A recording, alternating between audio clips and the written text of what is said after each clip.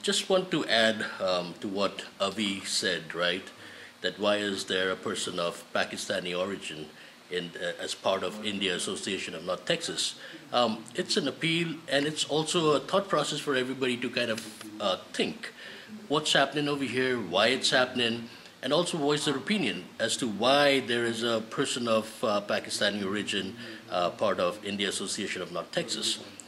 In the same token, we want to let people know, or they should know, that we're not against IANT or any person individually.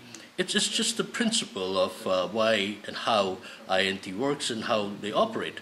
So it's an appeal to everybody to kind of think about it, give it a very serious thought, and I'm sure and hopeful that over time people will realize this and come to a conclusion that we need to make some changes that will be very good for everybody in the days to come.